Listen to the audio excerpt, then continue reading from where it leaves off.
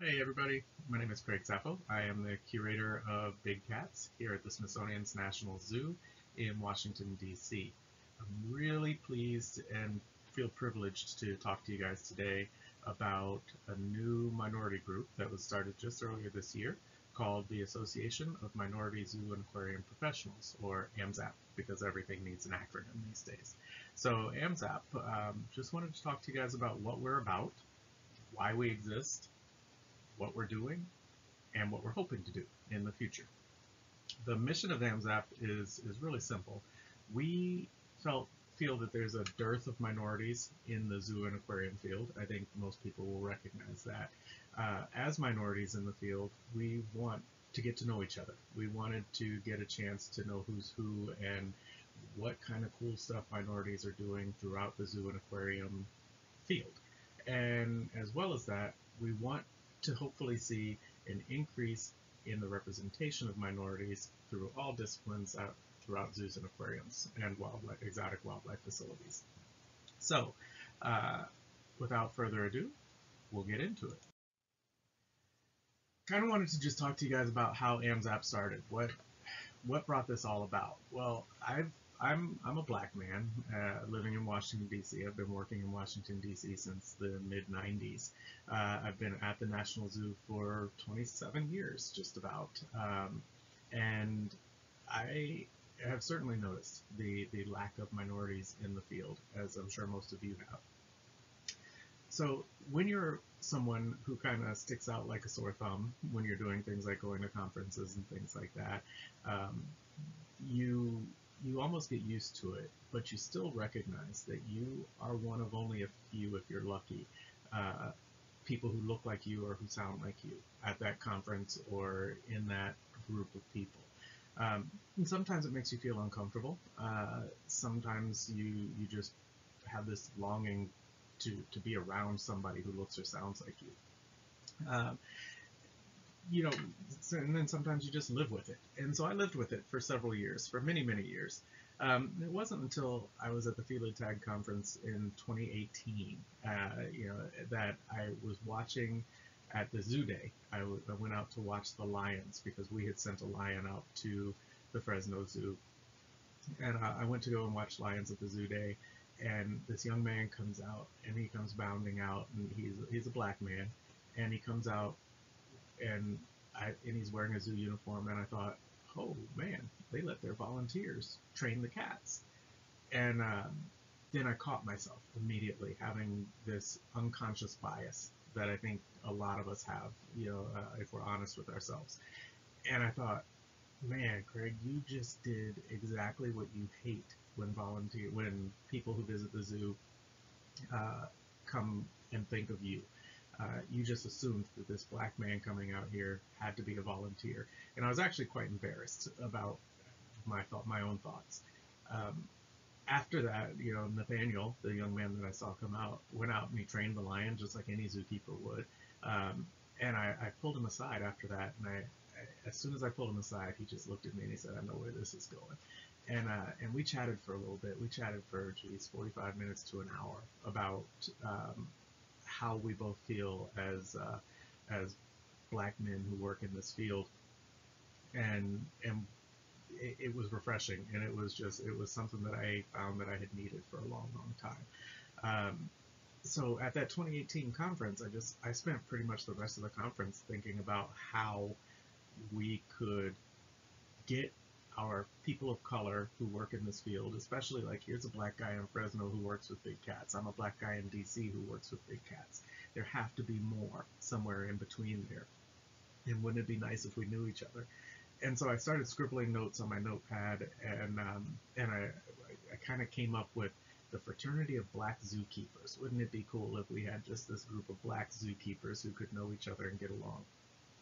And uh, and then I started thinking, well, wait a minute, because one of the young men that I grew up with in this field, a man named Juan Rodriguez, uh, is a Puerto Rican man, and he was hired not too long after me at the zoo here in DC, and I thought, I can't have the fraternity of black zookeepers and just forget about my buddy Juan, because the Hispanic contingent is also uh, lacking here in zoos and aquariums.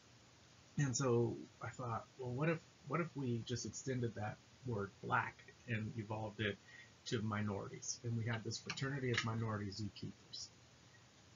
And then we had to evolve again, because we started thinking, well, wait a minute, if if we're going to go with partly the idea of attracting more minorities to come into the field, zookeeping isn't it. As you guys very well know, zookeeping is one of the cogs in the wheel of running the zoo. Yeah, zookeeping is probably one of the most popular professions, that right along with veterinary medicine. But there's so much more that goes into making the zoo run.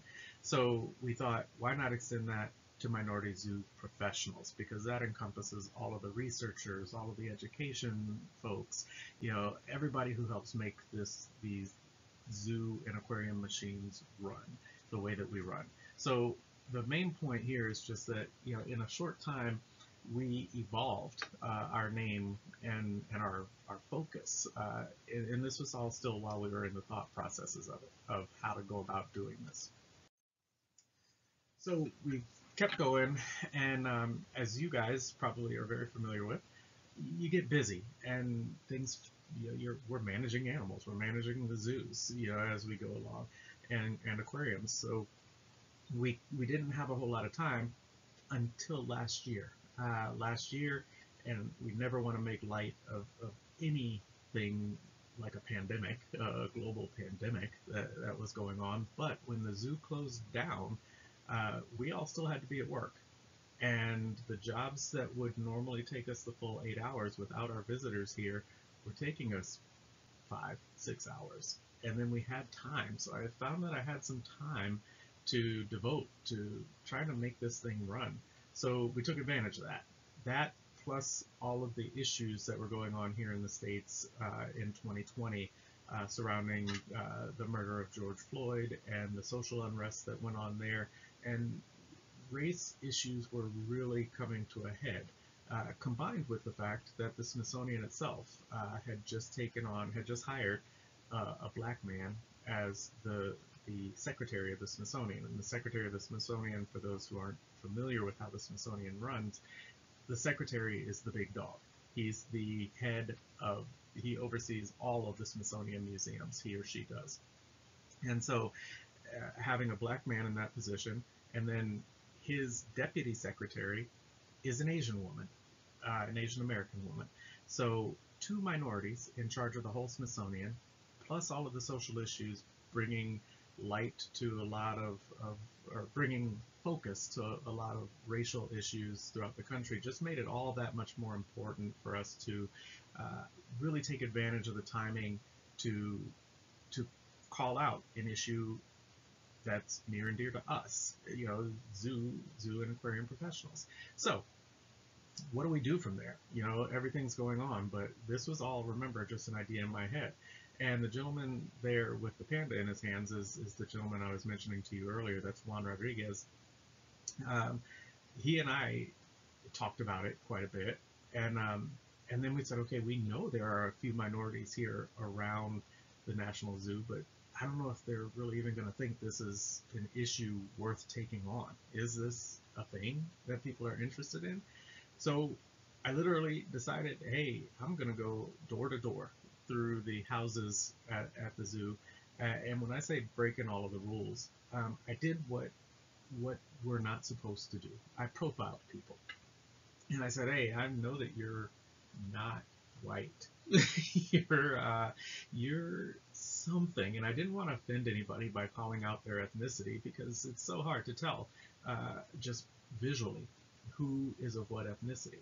So I went to people and I asked them, are you of some sort of racial or ethnic minority? And people were really eager to tell me what their ethnicity was.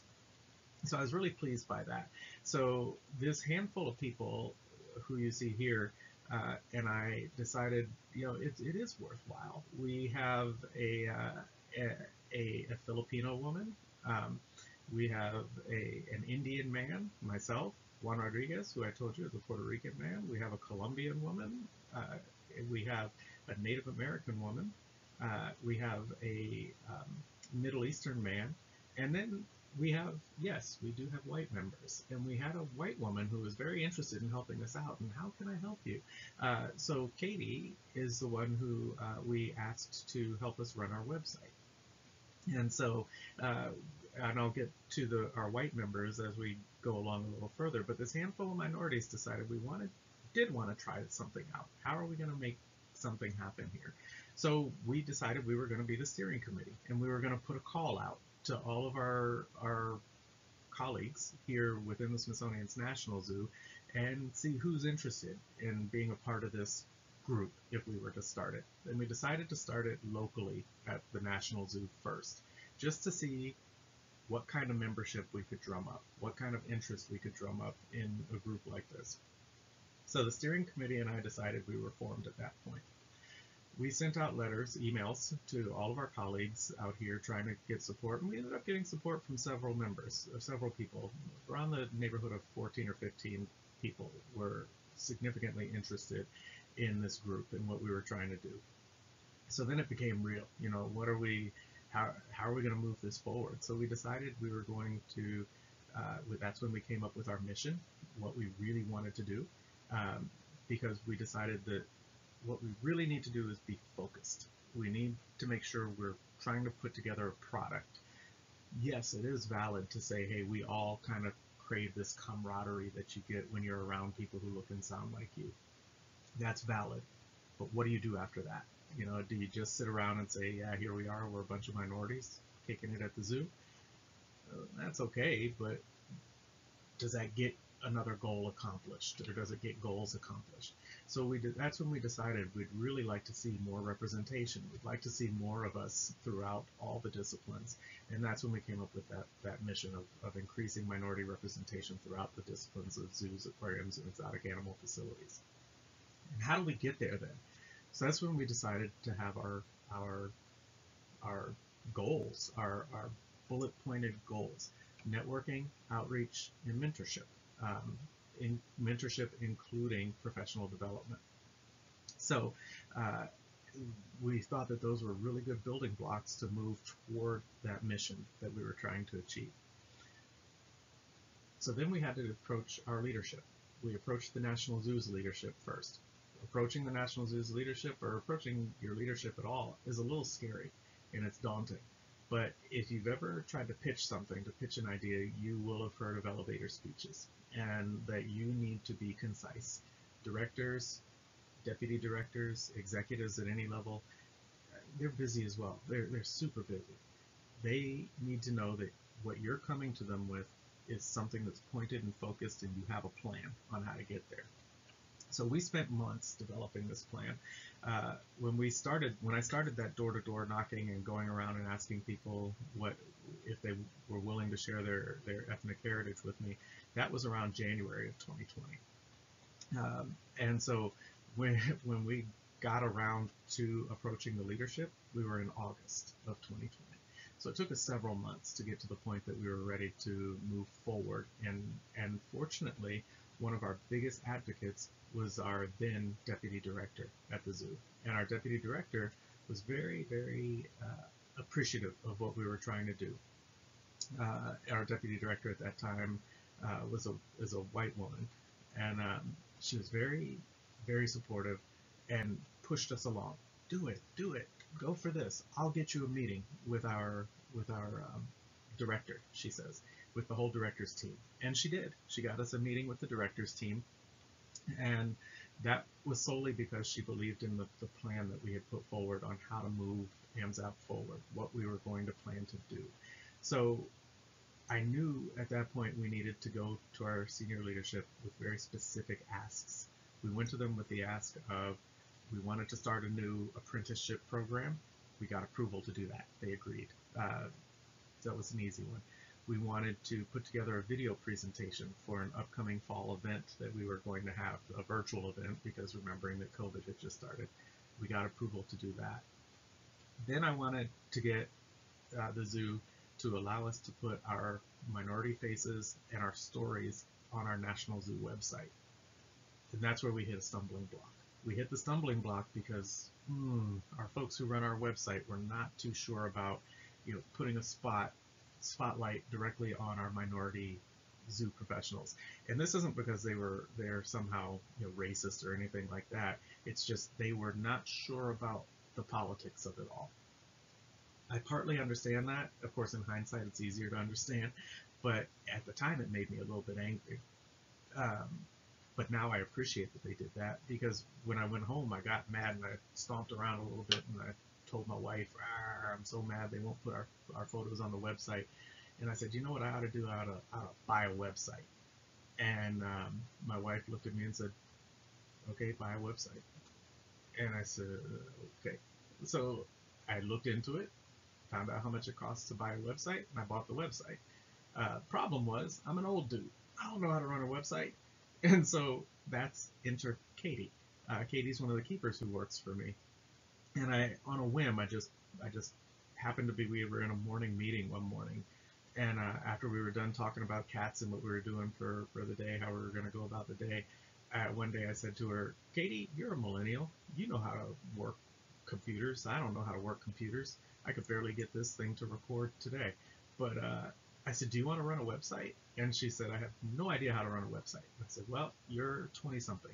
You could probably do a lot better than I can.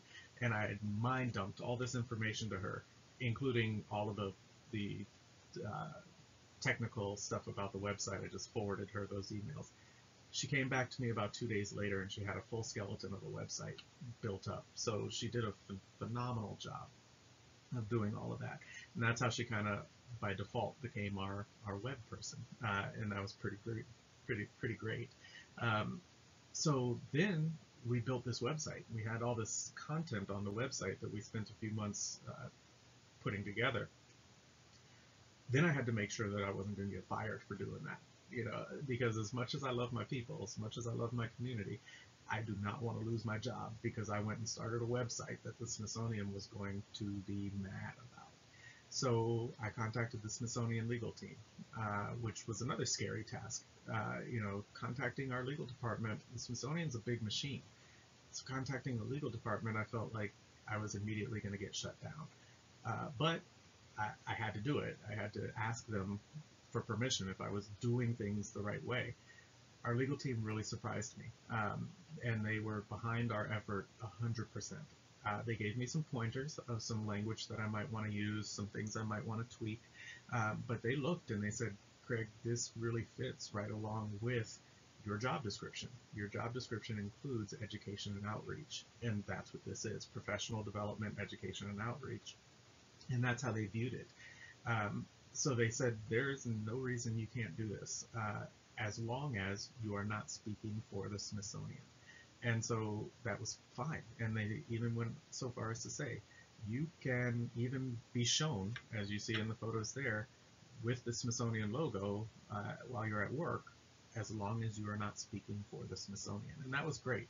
So I tell you that whole story just to tell you that up the chain, as I went up and up the chain, I was finding people more and more encouraging about what we were doing, wanting to help push this thing forward.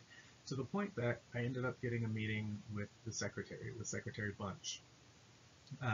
And talk about scary. When talking to our director was scary enough, talking to our legal team was scary enough, talking to the big dog is scary. And I thought, oh, if Secretary Bunch does not like this, it's going to be curtains. At that point, we had decided we're going to take this to AZA. We're going to take this and put this out there to the bigger community. But I really want the secretary to know we're doing this so that he doesn't get slapped upside the head with, hey, what are your folks at the zoo doing, starting this group, and having him not know anything about it. So I got the meeting with the secretary, and that was on my calendar.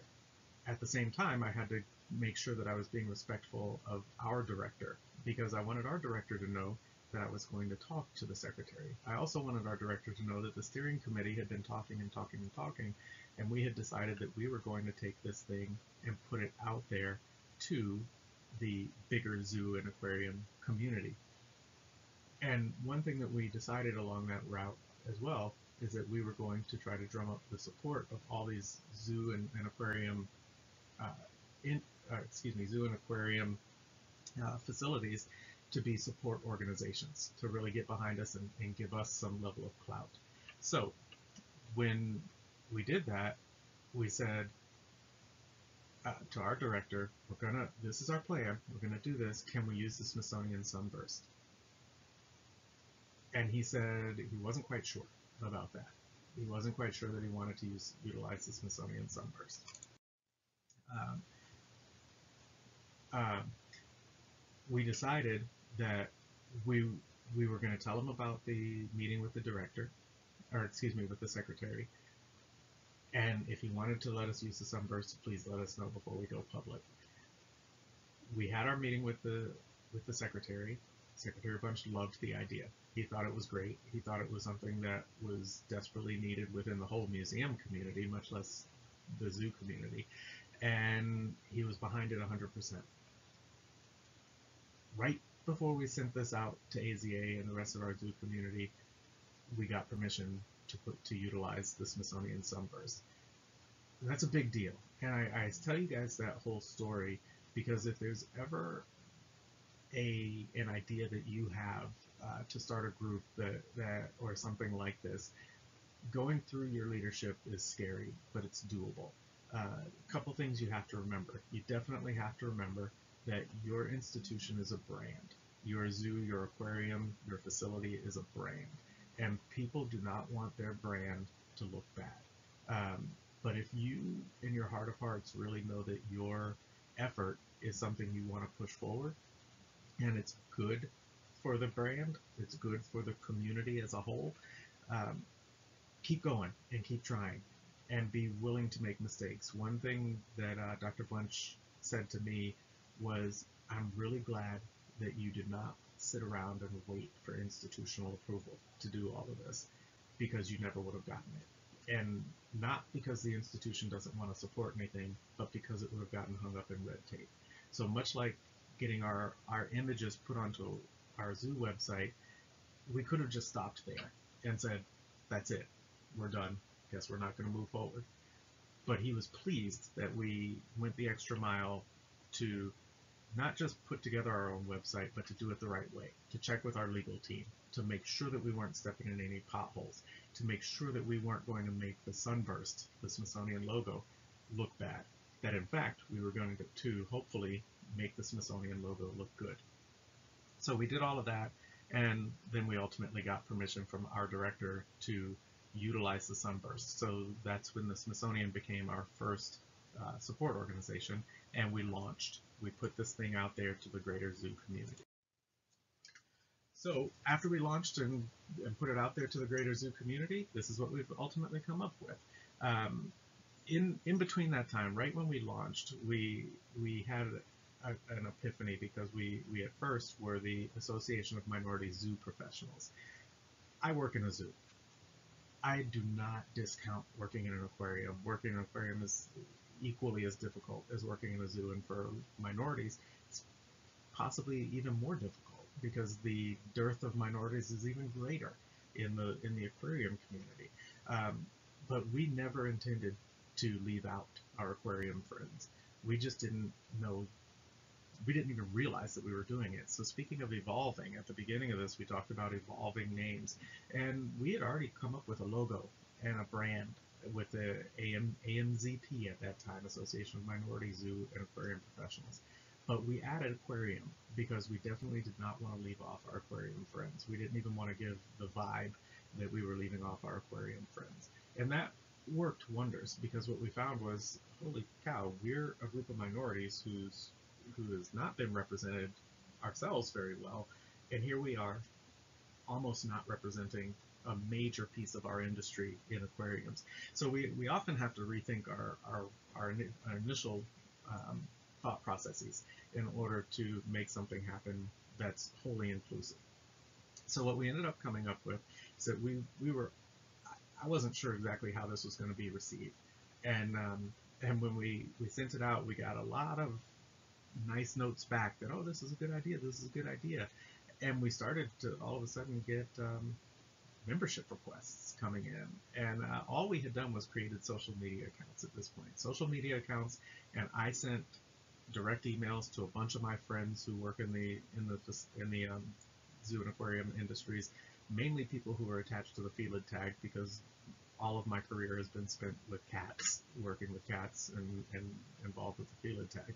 So these are the people who I connected with, and we started getting members rolling in by word of mouth, and where we are now is sitting at almost 300 members. We're really pleased with that. 63 affiliates. Affiliate members, and we'll talk about affiliate memberships in just a few minutes, and then 78 support organizations. And that really makes me happy when I look at that, because what that says to me is that these institutions, again, who are extremely protective of their brands, have a huge amount of faith in what the AMZAP mission is. They want to also see representation of minorities throughout zoos and aquariums. And that means a lot, because once you have large organizations, small organizations, any institutions who work in your field behind you, it suddenly gives you validity. It suddenly makes us somebody who people will listen to, because man, if Disney and the Smithsonian and St. Louis Zoo and WCS are all behind us, and the list goes on, Georgia Aquarium and so forth, then wow, maybe people should listen to us, and so that's what we've tried to do, and that's the membership that we've accounted for so far. To break down for you a little bit what our membership is, our membership are, what do we consider minorities? Basically, our minorities are our non-white U.S. citizens and Canadian. We do have a couple members in Canada. We include Canada because AZA runs through Canada, and we're not specifically bound to AZA. We consider any zoo or aquarium that's accredited by any of the recognized accrediting organizations as being potential members, or people who work in those facilities as being potential members. So our ethnic breakdown is pretty telling, and we do have white members. So a lot of people will ask us, is there a place in a group like AMZAP for white membership? Absolutely. Our white members are extremely important to us. The criteria for being a member of AMZAP, a professional member, is that you must work in an accredited facility. That's it. Our white members want to help. They want to find ways. They want to know how they can get involved and help us push our goals forward. And that's one of the best things about working in the zoo and aquarium industry, is that people are so willing to try to help an initiative like this, that they want to see where they can fit in. And fitting in is just agreeing with our mission. Our white members have done things like offered us seats at conferences to which they have access. They've offered us memberships to groups to which they have access. They've offered us just support. If you can imagine, some of our zoos and aquariums do not have a single minority representative at their zoo. So sometimes it's the white member there who can be a connection to a person of color who wants to get into the field. And so that's an extremely important thing to think about. What kind of positions are our members holding? The ones that have 0% beside them are ones where we have one or maybe two members, in those roles. But it's no surprise, most of our membership is animal care. But we have quite a few in senior leadership, which speaks volumes. Education makes up a good chunk of our membership, and animal health, which I almost included with animal care, but I think there's enough of a distinction there. So what AMZAP is not, what I don't want people to get confused about, is that we're not a full-on DEI group. DEI groups are extremely necessary. They're very important entities in most of our institutions. But DEI groups are two things. They're all-inclusive. They're focused on the big picture of diversity, equity, inclusion, and access. Um, that's a big, big task to take on, and it doesn't focus on racial minorities. It doesn't focus on LGBTQ issues. It doesn't focus on people with disabilities. What it does is it tries to focus on all of that and tries to create sweeping institutional change, big, big changes within the industry. Um, and those kinds of changes are slow. Those kinds of changes take years to happen. It takes a long time. I've been in the field for 27 years. I, I still haven't seen some of those changes take place. I'm afraid I'm going to retire before some of those changes take place, and that's kind of how life works. With this group, with the impetus of this group, the start of this group, we thought maybe we can focus on by focusing on one specific minority arena, we can push to make a change faster than the DEI groups can make, while the DEI groups are still focusing on their issues. So maybe we can be a part of DEI initiatives, but we are focused solely on race and ethnicity. That's it. We're asked quite a bit if we are going to include LGBTQ issues in our umbrella, if we're going to include disabilities under our umbrella, and so forth. We can't right now, because what we don't want to do is lose our focus and then fail completely. By focusing solely on race, we're able to keep ourselves needle focused and try to move forward. What we can do is try to set the model for anybody who does fit in some other minority category who feels that they do want to push to make a change for their specific community. We're for all of those communities. We, as a group, AMZAP will stand behind LGBTQ activists 100%. We will stand behind people with disabilities 100%. We will stand behind anybody who has a some kind of identifier that makes them a minority in the field. We'll stand behind you 100%. But we can't focus on that issue specifically. So that's where we are there. We're also not an injustice group.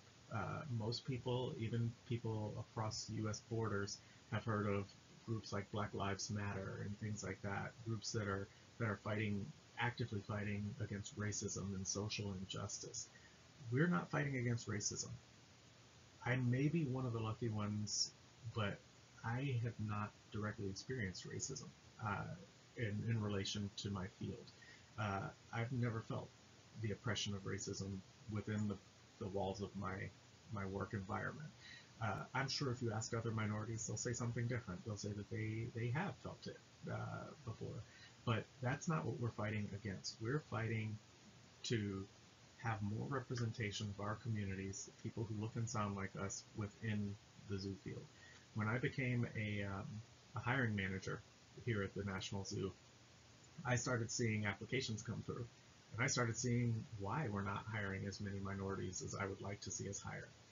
Because we're not seeing the applications come through. We're not seeing the resumes come through for minorities. When I have a position come open for a cat keeper, I get a stack of 20 to 30 resumes easily. And they're almost all, young white females. And so that's who we're hiring, the people who apply. What I would like to say to my communities, to my specific community, is get out there. If you're interested in exotic animals, get out there and get hired. And what's the best way to do that? Well, we're taking a note out of the book written by women, really, in the U.S., who saw decades ago that women were not getting the representation that they so well deserved in fields like animal care. And women wrote this book of how to get little girls who were going to become women into these fields. And they said, let's show them. If you can see her, you can be her. And we said, that's what we need to do. We need to pull together as many of our minorities who are currently working in the zoo and aquarium industry and show our own minority communities that we're here. We're in this field and we're doing really cool stuff. and we want to be that example that our communities can follow if they're interested in getting into this field. So we're not an injustice group, we're a representation group. How do we go about doing it? So what are we doing? I told you we have those pillars that we work off of: the networking, outreach, and mentorship, including and professional development. Networking, we don't pressure people into joining us. Like I said before, we rely on word of mouth, and people hear about us, and they if they want to join us, which we hope they will, we're here, and we'll gladly pull you in. We're focusing, like I said, on the U.S. and Canada, because the demographics in Canada seem to be very similar to the demographics in the U.S. And we do have some Canadian zoos who are accredited by U.S. accrediting organizations like AZA. So the Toronto Zoo has jumped in on with us, and we have a couple members at the Toronto Zoo, and that's great. We have professional members, we have affiliate members. I mentioned affiliate members earlier. Affiliate members are the people who want to get into the field, or who are not professionals for one reason or another. What we're finding is that a lot of people who used to be in the zoo field and want to stay connected to the zoo field want to join this group. And that's great. You become an affiliate member. You're not a professional member, which means really the biggest distinction is professional members are available to mentor people. Affiliate members are associated with the organization and get invited to events, but they are not eligible to mentor people coming in. They are eligible to be mentored if they want to be mentored. And so that's where you go. And then silent members. Silent members are often are members who are not of minority heritage, are white members, who want to come in and they want to be involved, but they might not want to be listed on our website.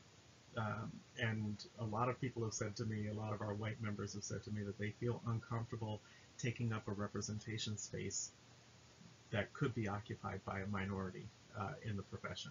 And we greatly appreciate that, and we respect that, and we really appreciate that you want to be a part of our group. But you're fully eligible to be a part of our group and be listed on our website and all of that stuff, and we're happy to list you on there. But some of our white members have expressed a little bit of discomfort with being on the website, and that's fine. And actually, a couple of our minority members have expressed a discomfort with being listed on the website, and that's fine too. So a silent member is just someone who believes in the mission but doesn't really want to be terribly vocal or recognized for it, and wants to kind of sit on the sidelines, but still wants to get emails, still wants to participate in our member events and things like that. You're more than welcome to. We have member meetings. We're trying to do them monthly. We're trying to vary them up for what the content or what the topic is on those. And then, like I said, we have a lot of social media activity. It seems to be the thing that the kids do these days, the social media stuff. I didn't even know what Instagram really was until this group started. And I understand that only the old people like me use the Facebook, but whatever. I like it.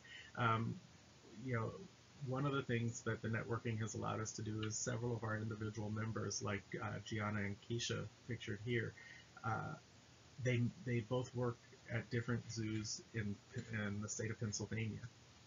They met through this group, and they got a chance to connect. And that networking, that two black women getting together and getting to know each other simply because this group existed, that's kind of what it's all about. That's what this networking piece is all about. And they were gracious enough to share their story with us and how grateful they are to have met each other. The professional development piece. Professional development. We are really focused on servicing two pipelines.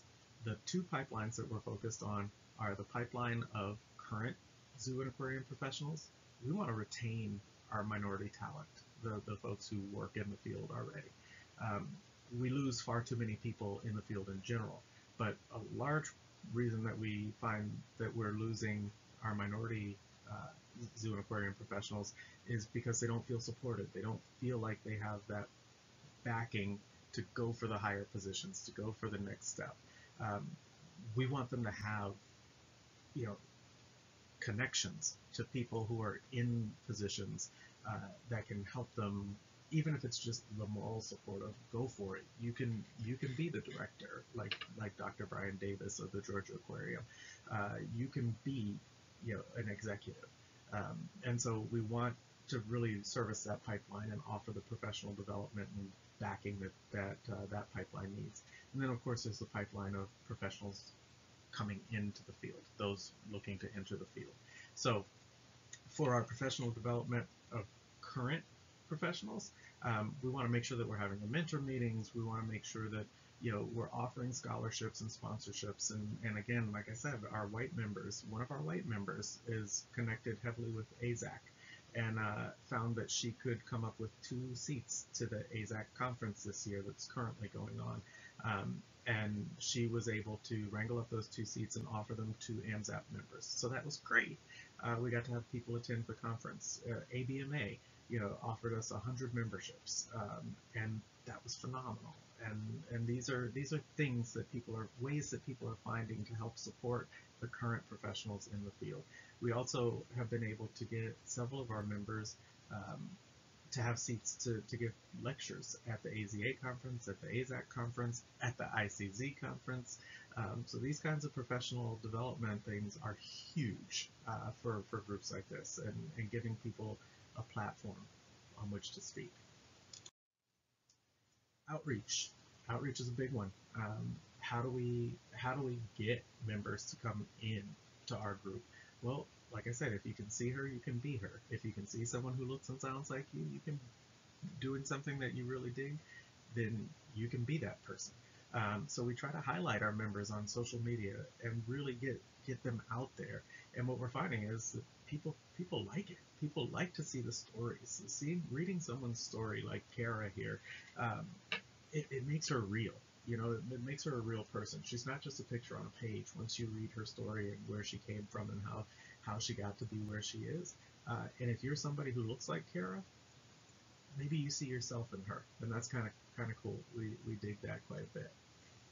We're looking for any way that we can turn the rocks and look behind the doors and find the minorities working in facilities that we didn't reach on that first sweep, of trying to get people's attention. Not everybody reads their email religiously.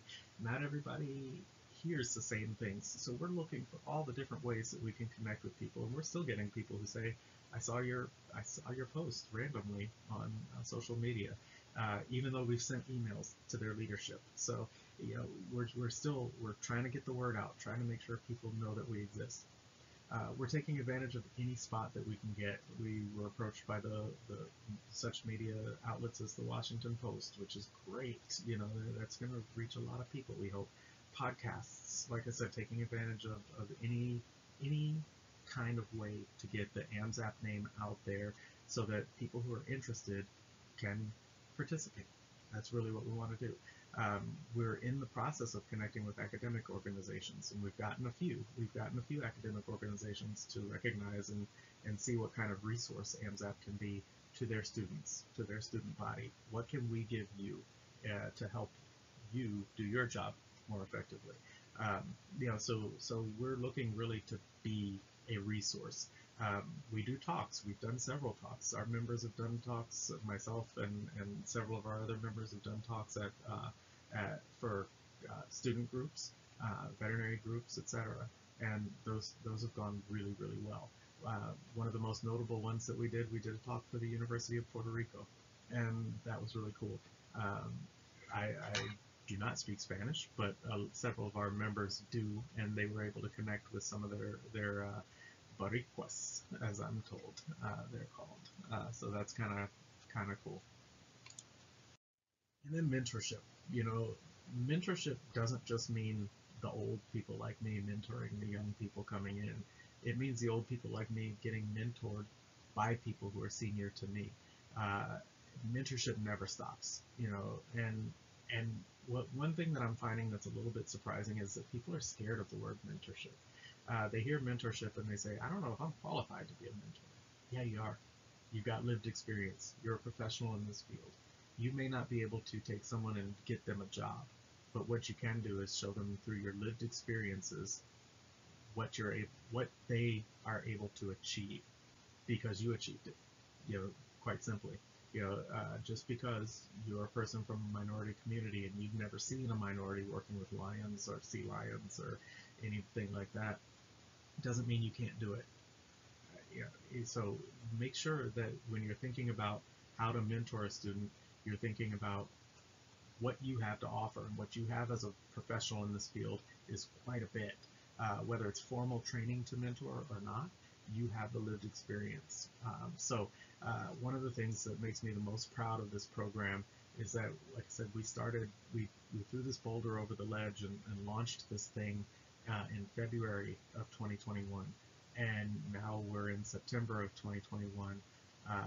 And we've had 3 people who have been mentored by our minority mentors be hired into full-time positions. Cameron, Bria, and Laura. And we're really, really proud of that. Not taking credit for them being hired. They take the credit for themselves being hired. But we like to think maybe our mentors gave them a little push, a little bit of support to move forward. Even if it's just helping them tweak their resumes, or just giving them that, yeah, you can do it, kind of support. That helps, and it means the world to students like this. So how do you join if you're interested? We hope that some of y'all have heard this and have gotten a little bit interested in it. If you're a professional, come on in. Just shoot us an email. If you're questioning whether you qualify, send us an email. All we are a bunch of animal keepers sitting around monitoring a Gmail account. We're happy to talk to you. We're happy to chat with you about whatever. If you're an affiliate member or someone who works in an unaccredited facility, talk to us. We're happy to try to evolve even and what some of our criteria mean. We're more than happy to talk to people. But just shoot us a note. The website, I will give the information for the website at the end of this.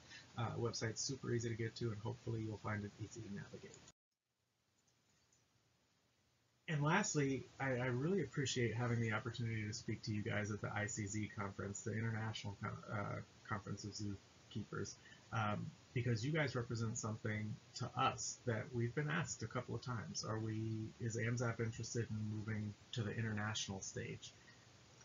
Honestly, like I said, 2018, Fresno, California, Washington, D.C., this idea was born. I didn't even know that people were going to be mildly interested in this as an idea. But as I've been asked a few times, from people in various countries, how can we be involved? I honestly don't know.